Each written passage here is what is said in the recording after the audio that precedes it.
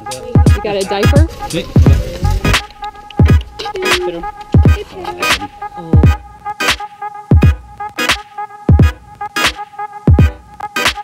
Yeah, so I guess Linda, we met some people, Linda and Tom today, and they were about 70. They entered a hippie band.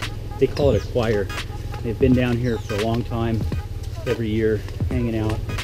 And they said, they told us all the spots to check out, and this is one of them I've never checked out. This is up the river. And no one goes in the interior very often. No one goes to the interior. But we're going. Yeah. Because Mitch told us we gotta go. Yeah. But, and that guy, we might have to hit up that store for some Fritos or something.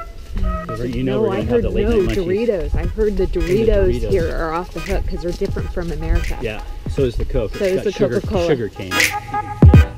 What? Hey, puppy. Hey, Hey. Once again, not many people go this far because they're afraid. It's not their rainy season, but when it becomes their rainy season, this whole river will flood and go to the ocean.